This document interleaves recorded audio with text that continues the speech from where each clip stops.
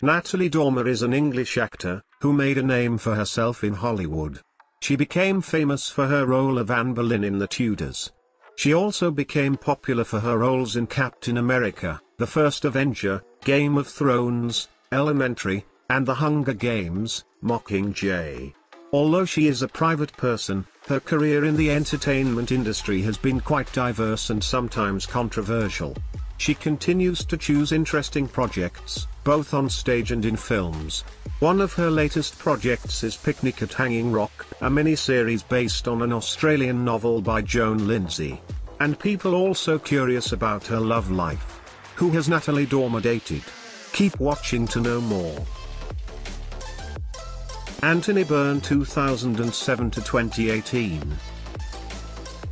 Well, Dormer has been dating Irish director and writer Anthony Byrne since 2007, according to E! News.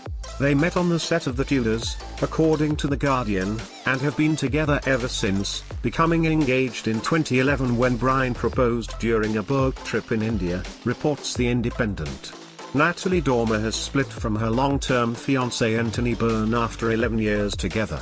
The Game of Thrones star reportedly quietly parted ways with the Irish writer and director this summer, not long after admitting that co-writing their thriller In Darkness had created massive arguments at home.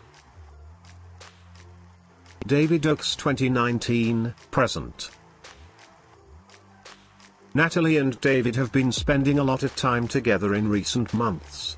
Back in September 2019, they were pictured strolling through California hand in hand. They have been linked in recent months after starring on stage together in Venus in Fur.